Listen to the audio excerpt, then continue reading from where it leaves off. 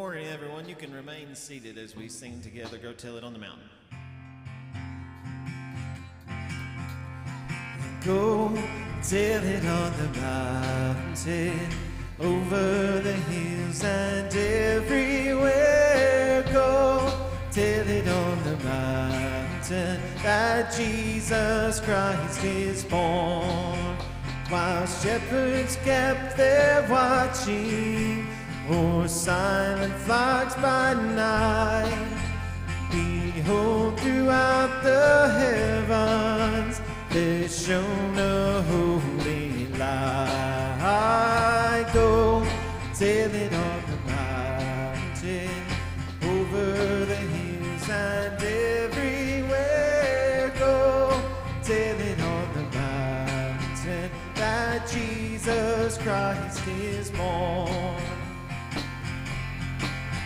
The shepherds feared and trembled when low above the earth rang out the angel chorus that hailed our Savior's birth. Go tell it on the mountain, over the hills and everywhere. Go tell it on the mountain that Jesus Christ is born. Down in a lowly manger, the humble Christ was born, and God sent us salvation that blessed Christmas morn. Go tell it on the mountain, over the hills and everywhere. Go tell it on the mountain that Jesus Christ is born. We sing and go tell it on the mountain, over the hills and everywhere. Go tell it on the mountain that Jesus Christ is born. That Jesus Christ is born, that Jesus Christ is born.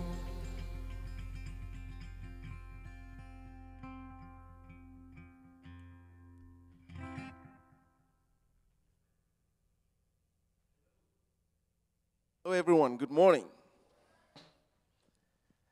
It was a very cold morning. Very, very cold. My fingers were like not moving when I got up this morning, but I'm glad I'm here and it's a little bit warm in here. And I hope you guys are keeping warm. Amen. And so you are very, very welcome to Broadway Baptist Church.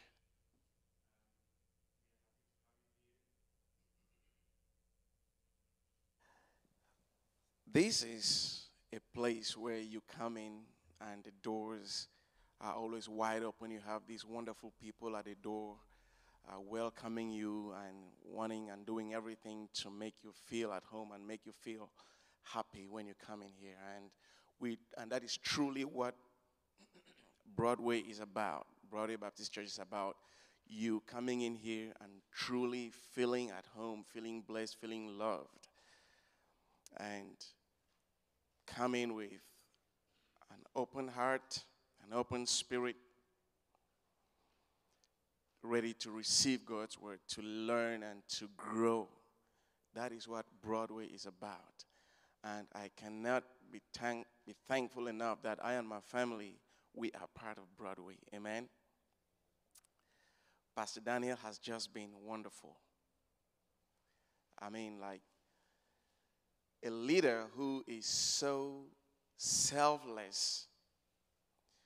He never does anything for self-aggrandizement.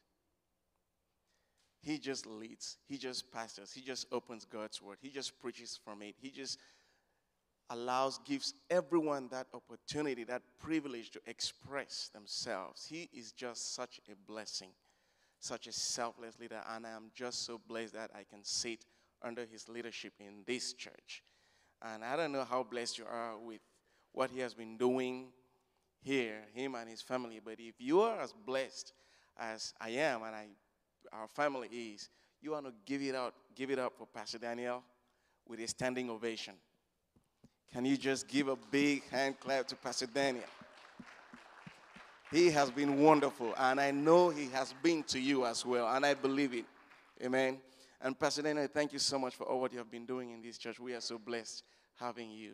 I know you don't like this, but we couldn't help doing it. Amen. And so if you are here for your very first time and you have been here and it's been a while, please do well to fill in those connection cards at the back of our bulletins, and we will try as a church to connect with you, to get to know you better, to make you truly feel at home. We truly want to do that, so try to put in your information and drop it at the back at the Welcome Center, and the church will be able to connect with you when that time comes. Amen?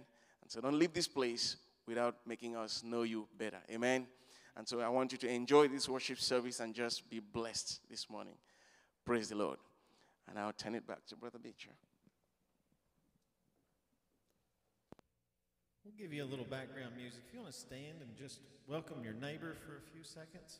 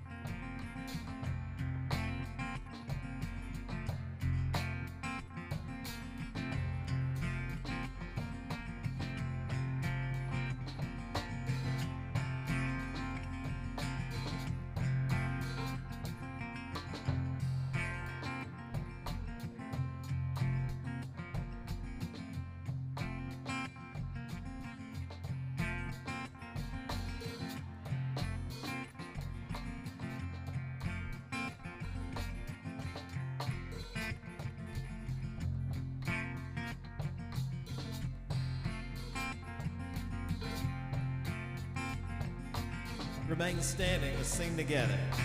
Hark the herald angels sing, glory to the newborn King. Peace on earth and mercy mild, God and sinners reconciled. Joyful, all ye nations rise, join the triumph of the skies, with angelic hosts proclaim, Christ is born in Bethlehem. And hark the herald angels sing, glory to the newborn King. Christ by highest heaven adorned, Christ the everlasting Lord, late in time, behold him come, offspring of the Virgin's birth. Fell in flesh, the Godhead seen, hail the incarnate deity.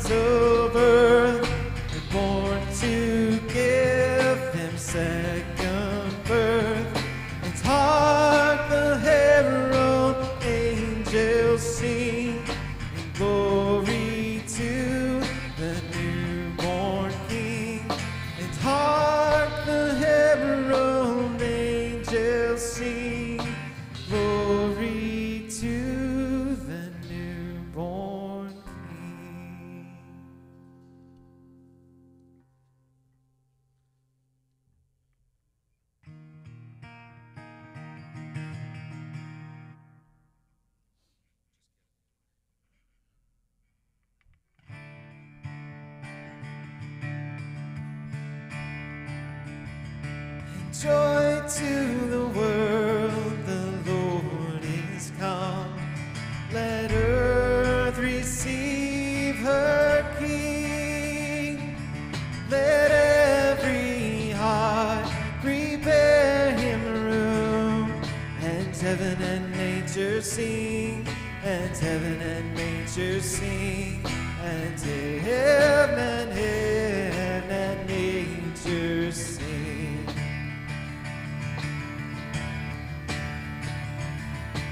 Joy to the earth, the Savior reigns.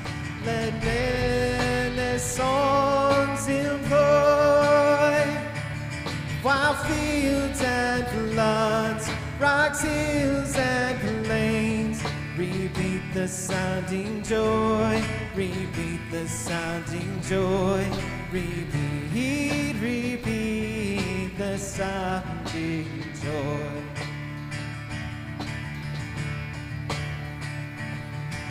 No more let sin and sorrows grow, nor thorns infest the ground. He comes to make his blessings flow, far as the curse is found, far as the curse is found, far as the curse is found.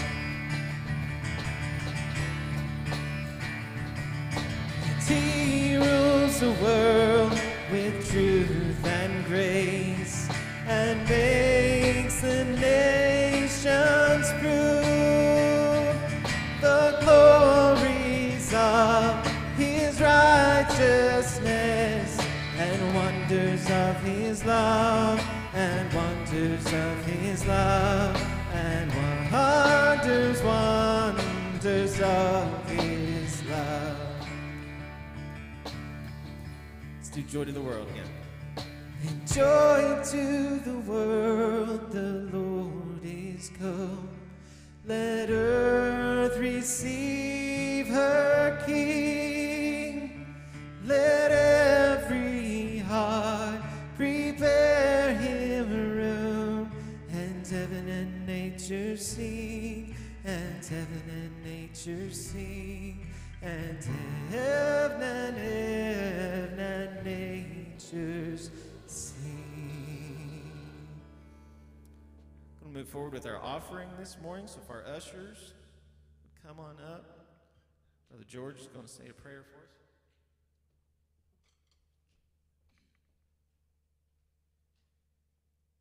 Dear Father God, in Matthew 23:23, you say woe to those who just tithe, just to be doers of the law. They tithe on mint income, and they disrespect your laws, your moral laws. Father God, I pray that as we're New Testament believers and we give out of the generosity of our heart and to help the widows and the poor, I pray that you would just be with us this Christmas time, and that we would just enjoy giving out of our hearts. In your name we pray.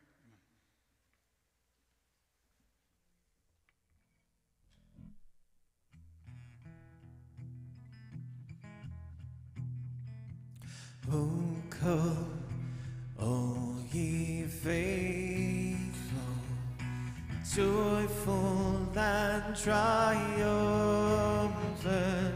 Oh, come ye to Bethlehem. Come and behold him, born the King of ages. Oh, come, let us adore him. Oh, come, let us adore him. Oh, come, let us adore him, Christ the Lord. Sing, choirs of angels, sing in exultation. all ye bright host of heaven above. Glory to God, all glory in the highest. Oh, come, let us adore him. Oh, come, let us adore him. Oh, come, let us adore him, Christ the Lord.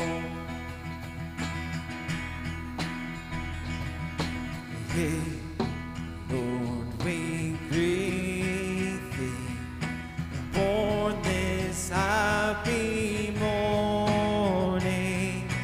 Jesus, to thee be all glory give.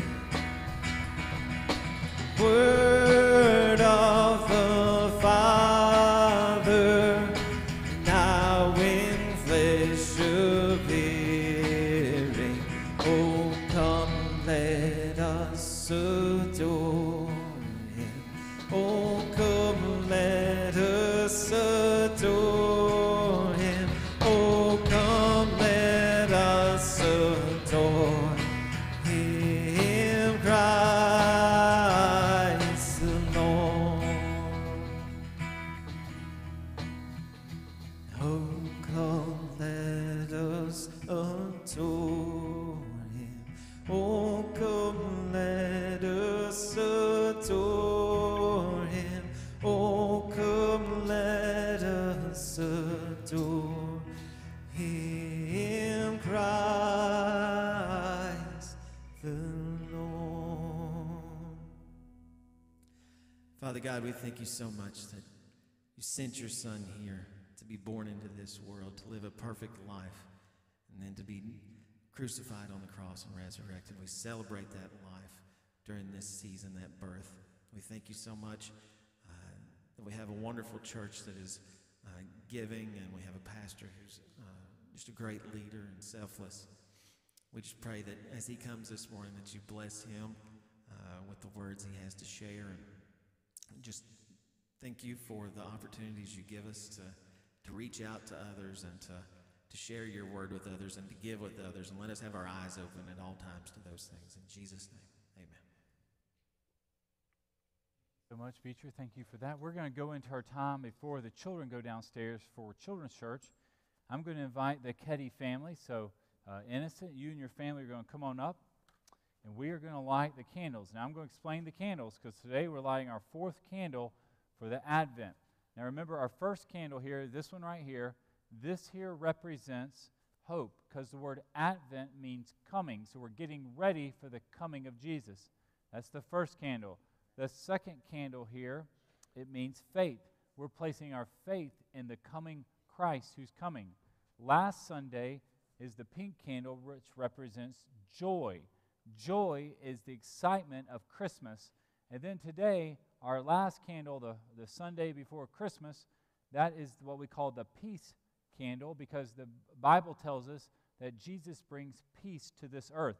And then on Christmas Day, we'll light the Christmas candle here. So I'm going to give this, and I'm going to let you pick each one of y'all, Innocent and Ketty and your and Kareen and your family can light one of these with along with. So y'all can each pass that and light a candle. So this one would be the first candle we light right here. That there is our hope candle. All right, Fortune.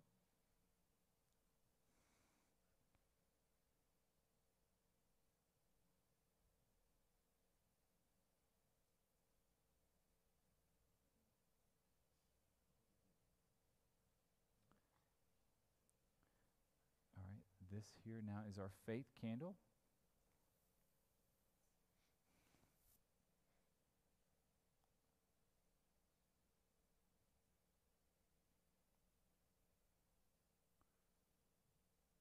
All right, Kareen, you can light the joy candle.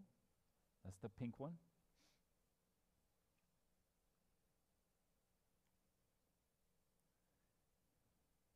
And then, Ketty, you can light today's candle, which is the peace candle.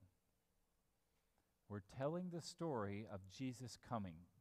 Years and years ago, centuries ago, this is what these candles, folks would tell the Christmas story of Advent, of the coming of Christ. So that is. So thank you so much. So I appreciate y'all lighting our candles today. So,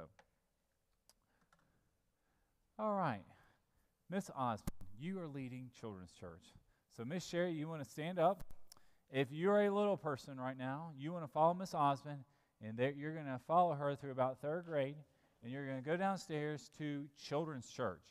And then parents, you will pick up your children afterwards downstairs for Children's Church.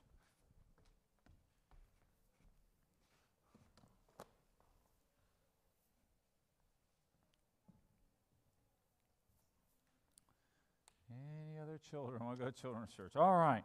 For those of us upstairs, you want to open up your Bibles to the book of Matthew, Matthew chapter 1. Matthew chapter 1, verses 18 through 25. This will be the Christmas story. This is a message here on what we would call looking at Christmas through the lens of Joseph. Joseph is the stepfather of Jesus. Jesus' mother was Mary. Jesus his father was actually God the Father in heaven. Mary was a virgin, and she became pregnant by the Holy Spirit.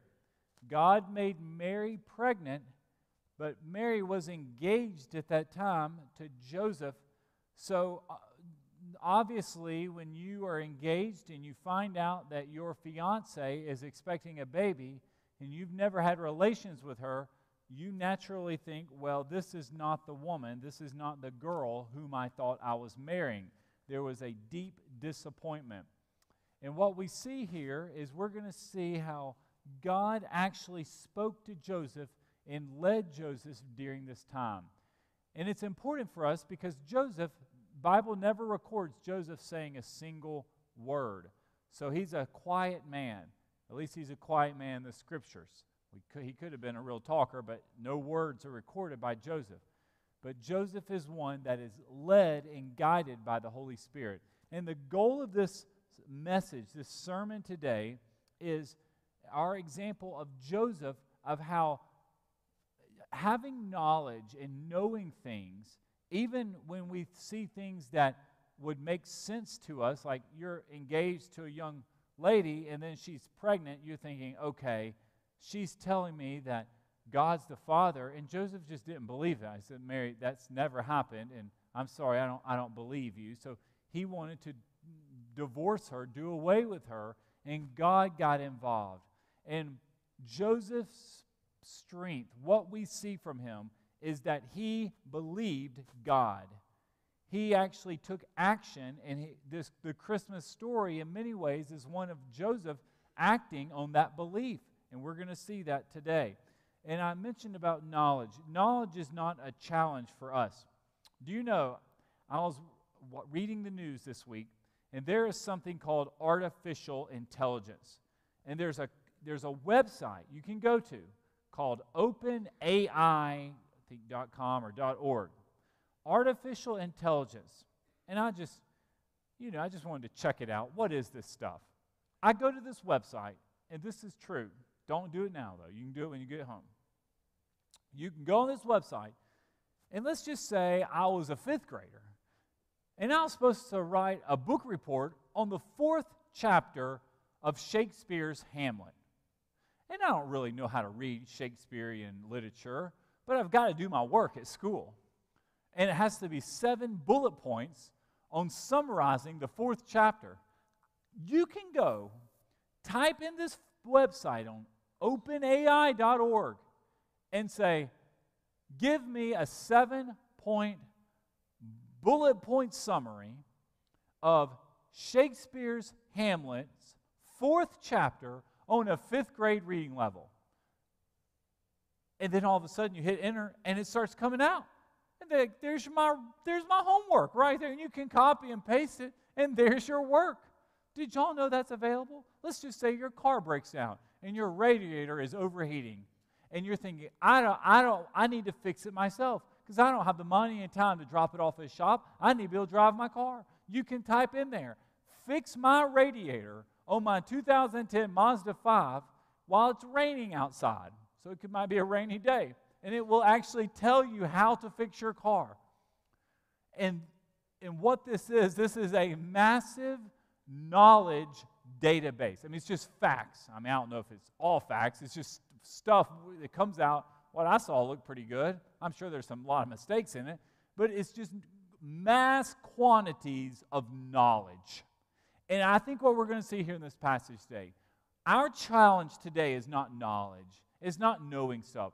If you want to know something, you get anything you want on the internet, literally anything. The challenge for us is actually what Joseph has to do here, and that's acting and obeying the Lord. You can know all sorts of stuff. You can know the Bible frontwards to backwards. The Pharisees knew their Bible phenomenally well. They just didn't believe it. They didn't act on it. It did not impact or change their life. And we're going to see the story here of how Joseph, he was changed by the Lord, and he actually took action on it.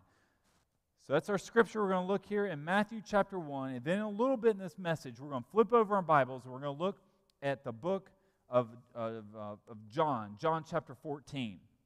So we're going to be in Matthew 1, John chapter 14. The birth of Jesus Christ came about this way. After his mother, Mary, had been engaged to Joseph, it was discovered before they came together that she was pregnant from the Holy Spirit. You know, what a disappointment for Joseph. You think about this. He's planning his wedding, and now she's expecting. And one of the great things, they both are from this little town in northern Israel called Nazareth. But they had to travel down to Bethlehem because that's where the census was for. The census was important because they needed to make sure they had a count so they could get taxed. That was like your annual IRS payment that you would make in April. So that's what they're doing right here. They're expecting a baby, but then they have to travel to Bethlehem. So I imagine when they went down to Bethlehem and baby Jesus is born in a manger, they probably wanted to stay there as long as they could because they really didn't want to go back home because their family knew Joseph wasn't faithful to Mary. They didn't wait to have relations before they were married, or Mary was just unfaithful with someone else. So it probably put Joseph in an awkward position. Here he is, engaged, and his wife's now expecting. So they probably wanted to stay away from Nazareth as long as they could. That's why they took, God led them also not only to Bethlehem, but also led them over to Egypt. So it was very easy for them to stay away because they're from a small town. People are going to be talking. Folks are going to know, hey, we know about Joseph. So there was this deep disappointment initially for Joseph finding out his fiancée is expecting a baby. And the Bible goes on to tell us here. So her husband, Joseph, being a righteous man and not wanting to disgrace her publicly, decided to divorce her secretly. Joseph was one of these guys. He didn't want to talk about it on Facebook. He didn't want to make a big scene. He wanted to do the quiet breakup. He was like, look, Mary, you go your way. I'll go my way, and we'll just pretend this never happened. Say, we'll just won't talk about it. I won't shame you. I won't talk bad about you. We're just going to part ways, and we just pretend nobody knows anything about this anymore. I have no idea who Mary is anymore. That was he had decided that was his plan. And it says he had made up his mind. And it says here in verse 20, but after he had considered these things, an angel of the Lord appeared to him in a dream, saying, Joseph, son of David, don't be afraid to take Mary as your wife, because what has been conceived in her is from the Holy Spirit. So Joseph had made his decision, and he was not going to change. Do you know a lot of times when people make up their mind, when people decide something, they do not change. I was watching one time this attorney on TV. He was a trial lawyer, and he was talking about how to win cases in court. And he says, and you would probably think the answer would be, is it the opening and the closing argument? Would that win a court case? Is it the evidence you show? Not at all. He says, that might be a little important, but that doesn't whatsoever win a court case. If you want to win a trial case, it's all about jury selection. jury selection is the most important part for a trial attorney to win a court case. And he said the reason why is because there are many people, maybe you're one, that you've already decided in your mind what you believe about an issue. And you're not going to change. And it doesn't even matter. Even if the evidence is right there in front of you, you refuse to change. You know, this is what Jesus dealt with the Pharisees. It doesn't matter what some folks say. Your mind is made up. This is what you believe. This is how you're going to vote. This is what you're going to do. Well, in this case, Joseph, he had made up his mind. And the Lord got involved. He thought, we've got to change this man's mind. He went to bed and he was going to leave Mary. And he woke up and he's going to be a changed man. And so how does God speak to us today? You know, I do believe God speaks to us today through dreams. But we have to be careful of that because sometimes your dreams might not line up with what Scripture says. But here 2,000 years ago, the Lord is using dreams to speak to Joseph. For us today, I believe the primary way, at least the Lord speaks to me, is through reading God's Word. If you have a daily time you spend with reading your Bible, God is going to speak to you through these 66 books of the Bible. Folks, you need to have a prayer life. That's the other way. If you're praying to God, asking Him to reveal His will and purpose to you, He speaks to you through that prayer life. If you don't know what to pray, you can pray the Scriptures. He will speak to you through those Scriptures. Not only that, God also speaks to us when we come to church. You're among fellow brothers and sisters in Christ. You're coming to a worship service. You're going to Sunday school, and you will hear what the Lord has a message for you. So we look at the different areas of how God might speak to us today through reading the Bible, through our prayer life, through church attendance here at Broadway. But in Bible times, back 2,000 years ago, in this situation, God chose to use dreams. He is speaking to Joseph in the middle of the night while no one else is even aware of it. And he's saying, Joseph, this is not what you think. And it goes on to say there, verse 21, she will give birth to a son, and you're to name him Jesus, because he will save his people from their sins. That is the messianic message of what Jesus will do. He's coming into the world with the purpose, the mission of actually saving the people. We're seeing Jesus, what He's going to do long before He's even born. He came into the world through Mary, born in a manger, born in a barn, as a Savior. Now all this took place to fulfill what was spoken by the Lord through the prophet. See, the virgin, this is a quote from Isaiah 7:14. See, the virgin will become pregnant and will give birth to a son, and they will name him Emmanuel, which is translated God with us. That is the name of Jesus, God with us. Jesus is, and when we come at Christmas time and we're singing about Emmanuel, we are honoring and singing about baby Jesus. He is the one who is with us. When Joseph woke up, verse 24, so all of a sudden this dream is, even in the dream, God is quoting Scripture to Joseph. When Joseph woke up, he did as the Lord's angel had commanded him. He married her, but did not have sexual relations with her until she gave birth to a son, and he named him Jesus. And that is the obedience of Joseph. Do you know in Joseph, we don't see him again until after the Christmas story. You know, they took him to baby dedication, and Jesus was dedicated. And the next time we see Joseph was when Jesus and Mary, and Joseph, all three of them, went to church when he was 12 years old for Passover, and Jesus got lost. And he got left at church. If you're going to get lost, getting lost at church is a good place. After he got lost, that was the last we see of Joseph in the Scriptures. No other mention of him. We don't see him doing anything else. He's at Jesus' birth. We know Joseph was a carpenter, so he likely trained his son, Jesus, how to be a carpenter.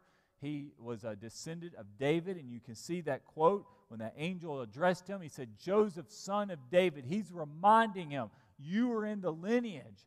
You know the Messiah is supposed to come from the lineage that you're from your bloodline. Now, there were thousands, hundreds of thousands of people who were from that lineage of David, so obviously he didn't know if he was going to be the one.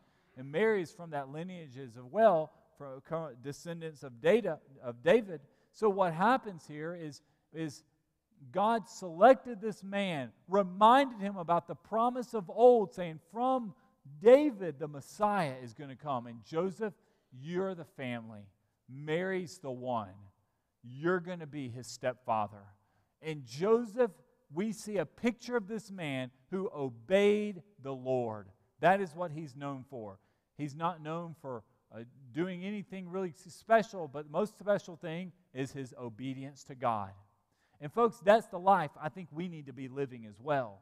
You know, during Christmas time, it's a busy time, but God wants us to make sure we are obeying Him. I mean, you think about, how do we obey the Lord today? Here we are in 2022, and you're wondering, what can we do to be obeying the Lord? Like I mentioned earlier, daily reading the Bible. You know, we're starting off next year. I hope you've picked up your Bible in our Welcome Center. We are beginning in 2 weeks on January 1st. We're going to be reading the Bible together through the Chronological Study Bible. And when you read through that Bible, every day you're systematically following what, and God will speak to you in those passages. Getting on a Bible reading plan is a great way to do it. Junior and I, we're members of this gym. It's a 24-hour gym on Boston Road called like Anytime Fitness. And you can go there at 3 a.m. if you want to. But if you go there right now, if you were to go after church, you could go on an elliptical machine, and there'll be lots of them available. Lots available. We know the owner of the little place, and he says, Daniel, I want you to know something. In January and February, you won't be able to get one of these elliptical machines. And that is true. Right now, the place is empty. It's December. But if about January 1st or January 2nd, if you show up at a gym, do you know what you find? It's packed, overflowing with people at the gym. There's no room whatsoever. And that lasts till about end of February. By March, it will be back to normal. They make all their money at the gym the first 2 months. I mean, if you own a gym, you just know your busy season. You just need to hire employees for only 2 months, because once March comes, everybody's gone. And I think a lot of times that's how, because folks make obviously New Year's resolutions for the new year that they're going to get in shape and go work out and do this, that, and the other, and they do for about 6 or 8 weeks, and then it's over with. And then they're still billing your credit card in March, April, May. You don't even go there anymore. That's how they make their money there. But what happens, I think, for us, folks, our Bible reading plan is the same way, our commitment to the Lord. You make a commitment here at Christmas time or the first of the year, and folks, by March, April, Easter time, that commitment has waned. And I think the accountability for you, this new year, our theme is Year of the Bible. You read that Bible. Our entire church reads it together, and it's dated for each day, and you can go through the Bible in all of 2023. I mean, answer the question. You're a believer in Christ. Have you ever read the entire Bible? Ever read the entire Bible? Well, here is an opportunity to do so. You can stand before God when you give an account for your life. Say, Lord, I read every verse. I read every book in the book that you gave us. So that's what obedience to God looks like. Throughout the year, you're making that commitment. You're setting that time with Him. Not only do we our daily quiet time, our daily devotional time, we honor the Lord like Joseph did in our daily decisions. Every day we choose, God, am I going to actually live out what your word says? Am I going to take action on what you want me to do? This week is Christmas week. You will see people in your family, friends who do not know the Lord. They're not saved.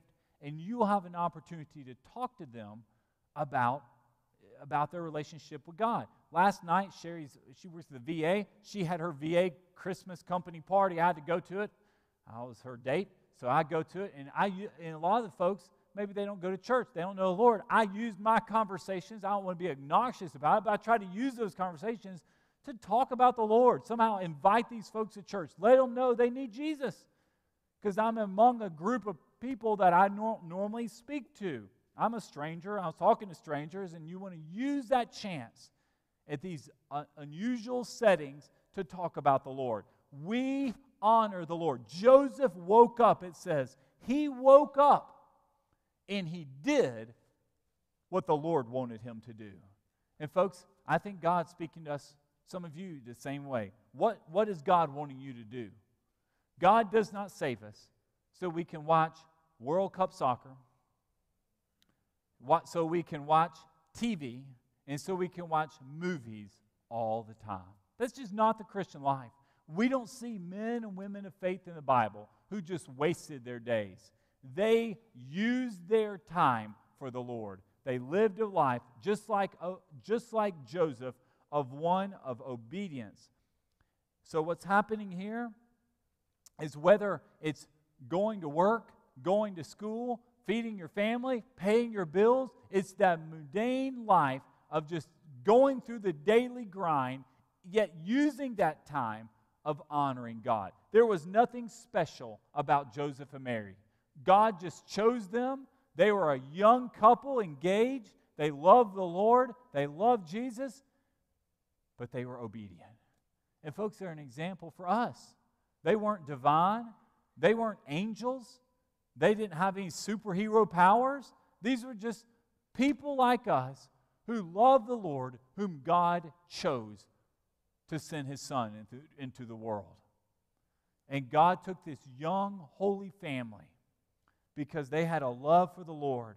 And I think the days for us is we have to make sure that we see the example here of when God makes it clear what we need to do. And we say, what do we do? The Bible tells us here about Jesus. His purpose was to save the people from their sins. That's what verse 21 tells us. That means God's great purpose with Jesus is all these lost people that live here in Lexington. Folks, He wants them saved. That's the greatest need they have. Folks need to know the Lord. Now flip over here in your Bibles to the book of John. John chapter 14. Many of us here, we talk about what it means to know Christ. And what's interesting, the word Holy Spirit in that passage was actually used back in Matthew chapter 1. The Holy Spirit came upon Mary, and she became pregnant by the Holy Spirit. The Holy Spirit is God. When we come to church and we talk about our salvation experience, and we call people to come to Christ, I always say you need to come to Christ. You need to make a decision to follow Jesus. You want to ask Jesus into your heart.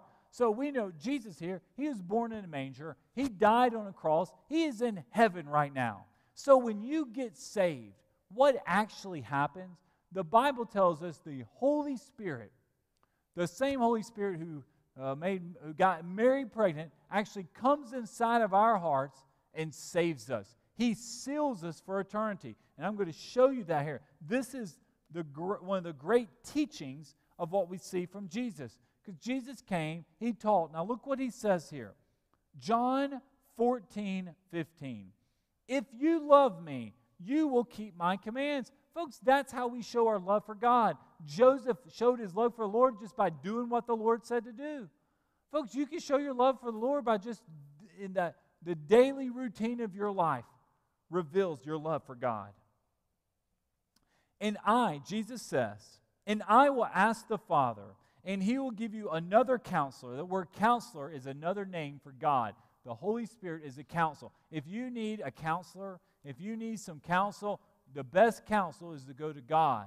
You go directly to your Creator, directly to the author of life and the giver of life, and He will provide you with counsel.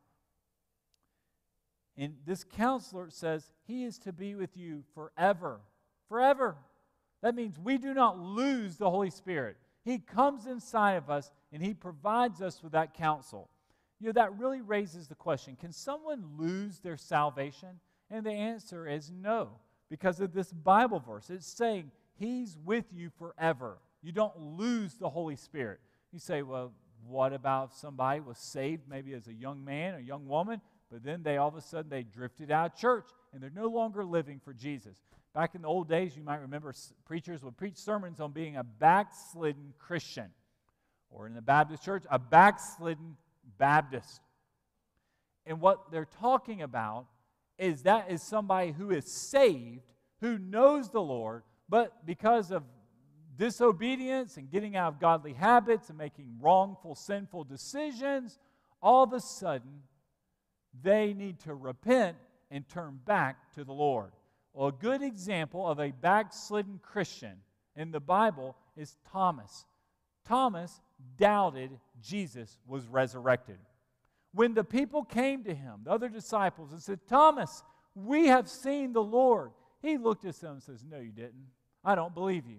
Until I see the nails in his hand and on his side, I will not believe. He had gone back to his old way of life. Jesus walked in the door a few days later. He turned straight to Thomas and said, Thomas, he didn't care about the other face. Thomas, look at my hands. Look at my side. Stop doubting and believe. When he says that word, stop doubting, that's what backslidden Christians do. They're doubting God's power. They're doubting God in their life. They have allowed other things to come into their life and cast doubt upon their belief. Because if they were not doubting, they would be living the way. Folks, when the Bible tells us that the counselor will be with us forever, we cling to these words. We believe it. God never leaves us. We live for Him daily. And look what this verse keeps going here. Last Bible verse of this morning. He is the Spirit of truth. Truth comes from God. God is the author and creator of truth. So the Holy Spirit comes and teaches us what is truth. And I want to tell you, that's where we need to learn truth from. You won't necessarily always learn truth at school. And you won't learn it certainly on TV. If you want to learn truth, you learn it from the Lord. God teaches us truth. Do you remember how the devil was described by Jesus? Jesus called the devil the father of lies. And he says when he speaks, referring to the devil, he speaks his native tongue. Remember when the serpent, the ancient serpent, tempted Eve? What did he do to her? He lied to her. The devil is a liar. So anytime we lie, we are actually lining up. When we're dishonest, we're lining up with the devil. Honesty, truth, these are characteristics of the Lord. And we guard truth in our life. We live for truth. Do you know the neat thing is, science, as Christians, do y'all know science and biology are actually our friends? Because if physics, science, and biology, folks, that stuff doesn't change. It does not change. Biology, this is how the Lord made it. This is biology. It does not change in the world. Physics does not change. These are facts. And it will always be a fact here in this earth. And we as Christians, we cling to those truths because God creates truth. He says it right here, I am truth. And He says the world is unable to receive Him because it doesn't see Him or know Him. That means there's a lot of people who today, they do not know the Lord because they just refuse to believe or they change the truth. My wonderful wife loves Tostados potato chips. So she sends me to Kroger this week to buy her potato chips. I go there, and I'm looking at the chip aisle, and she wants these Christmas chips. There are potato chips, it's sold at Kroger, that are shaped like Christmas trees. I pick up the bag, it's on sale, luckily. I guess because we're getting close to Christmas now, Christmas stuff's starting to go on sale. I'm buying this stuff, I'm looking at the bag, oh my goodness. They called the bag of chips Tostados holiday trees. Not Christmas trees, holiday trees. I go, how sad? But it looks like a Christmas tree. I go, how sad. Even the potato chip company won't even call a Christmas tree a Christmas tree. And do y'all know why Tostados won't do that? Because they don't want to use the word Christmas. That's what that's all about. They would rather use the word holiday because holiday will never offend anyone. It's the most vague word in the world. Even your chips they don't even use the word Christmas in that. Because the word Christ, the reason for Christmas, and the truth that you cannot get around this here, because the Bible just told us here, He is truth. The Holy Spirit teaches truth. Why do we have Christmas? What will the whole world be celebrating? next Sunday, on the 25th of December, they'll be celebrating the baby that was born in a manger in Bethlehem. Folks, it's not about Santa Claus. It's not about gift giving. It's not about work parties and whatever else people do. Folks, the reason for this event next Sunday is Jesus. It's Christmas. And that what happens is we as Christians, we have to be aware that instead of a Christmas tree, holiday trees will creep into your life. And you and I as believers, we have to be ever more aware of what's happening around us. Because the Bible says here in verse 17, they are unable to receive him because they don't see him or they don't know him. People who do not know the Lord do not want to hear about Jesus. They do not want to hear about the baby in the manger. The devil, remember, he is the father of lies. That's what he does. And there's many people at Christmas time, they will, in our wonderful city, they will just sleep right through next Sunday and will not know that Christmas is about the baby Emmanuel, who is God with us, who came into the world to die for our sins. But you do know him, verse 17, because he remains with you and will be in you. That phrase, asking Jesus into your heart, that literally means that Christ, when you get saved, Christ sends his Holy Spirit into your heart so you can be saved. You know, I mentioned about what happens when someone who was saved, maybe as a teenager, and they all of a sudden, they don't go to church anymore. Well, that's a backslidden Christian if they were saved. Because I believe you might go through a period of time for maybe a few weeks, a few months, or even possibly a few years, but God speaks, gets a hold of his children. He convicts them of sin. He points out, hey, you're not living for me. You're not making godly decisions. And he brings them back to his house. He brings them back into the fold, the sheep pen, as Jesus would say. So what happens for that man, that woman who goes their whole life, who thinks they're saved, but they never come back? You know, the Bible tells us and teaches us. Jesus tells us in Matthew 7:26 that there are many people who are going to stand before the Lord and they say, Lord, Lord, look what I did for you. Look what I gave. Look at all my hard work. And Jesus says he will look at them and say, I never knew you. Depart from me, you evildoers. Meaning there's a lot of people who think they're saved. And folks, the truth is they're not. They're just not saved. They do not know the Lord. And so what happens when someone falls away? They're either a backslidden Christian and they need to repent and rededicate their life to Christ, just like Thomas did. He rededicated his life to Christ when Christ confronted him on his doubt, when he was falling backwards. He did not believe, but then he returned to his faith. And then the other way is there's many folks, they're just not saved. They do not know the Lord. And I think this morning we want to look inside our lives and say, Lord, where do I stand with you? I see Joseph as the example. Joseph had made up his mind. He had set his heart what he believed. God spoke to him in his dream, and he woke up a different man. He was obedient and believed the Lord, and he acted on it. We take action on what God wants us to do. And some of us here this morning, God is speaking to you, and he wants you to, there's people you don't need to be talking to. There's things you need to repent of. There's people you need to share the gospel with. There's just disobedience in your hearts, and the Lord wants you to turn to him. And that's what we need to look at the example of Joseph and say, Lord, I'll do it. I want to be like Joseph. I'm going to open up. And Mary probably went to bed that night having no clue that, down the hall, some other room down the hall or some other building, some other home, that her fiance was going to divorce her.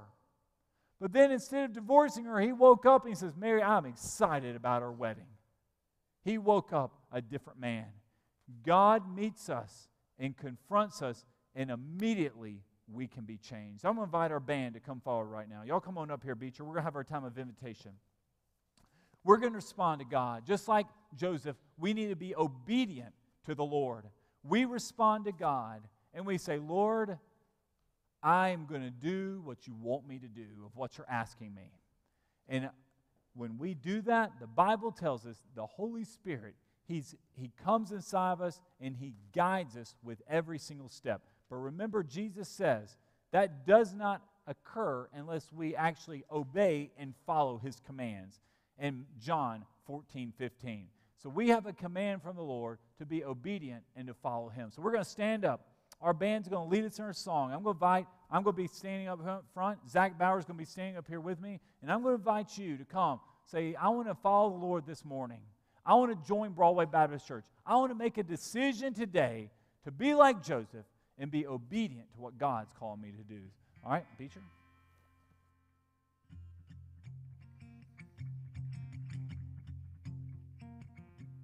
I stand amazed in the presence of Jesus the Nazarene, and wonder how He could love me, a sinner condemned unclean. We're singing, how marvelous, how wonderful, and my song shall ever be. How marvelous, how wonderful is my Savior's love for me. He took my sins and my sorrows, He made them His very own. He bore the burden to Calvary and suffered and died alone. We're singing, how marvelous, how wonderful, and my song shall ever be. How marvelous, how wonderful is my Savior's love for me. We're singing, how marvelous, how wonderful, and my song shall ever be. How marvelous, how wonderful is my Savior's love for me.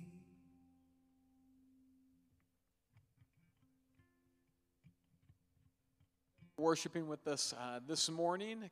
A couple quick announcements. This evening we have service at 6 o'clock. I believe, David, we got choir, Christmas choir tonight at 6 o'clock, so I hope you can make it out for that. That's always a great service. This Wednesday we are off. No Wednesday services this week or the following Wednesday as well. So if you come here, you might have trouble getting in the doors. So, and then, of course, our Christmas Eve service next Saturday at 5 o'clock. Christmas Eve candlelight service at 5 o'clock. And looks like you're going to want to wear your coat, so if you've seen the weather. So, and then next Sunday morning, Christmas Day service at 10 a.m., one service next Sunday, 10 a.m. So at this time, as we approach the season, remember our giving, year-end giving, just to the church and as well to our Lottie Moon Christmas offering. We hope that you will give to those things. Let us pray, and we will be dismissed. God, we give you praise and thanks in this time and in this season, God, for your generosity, your goodness to us, for sending your Son. Lord, may our hearts just richly reflect on how good you are and how merciful you are, Lord, and your love, God, that while we were sinners, you came to die for us, Lord. Lord, I pray that we will trust in you at all times when things are difficult, when there's things and circumstances we don't understand. Lord, that we will trust and look to you and know that you are working in all those things and all those circumstances.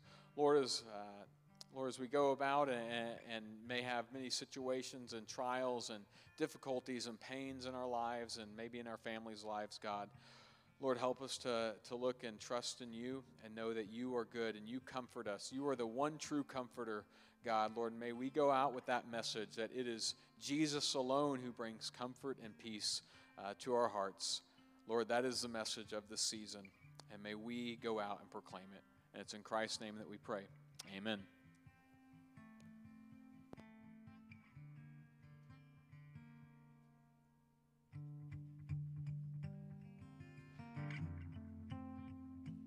Sing, go, tell it on the mountain, over the hills and everywhere. Go, tell it on the mountain,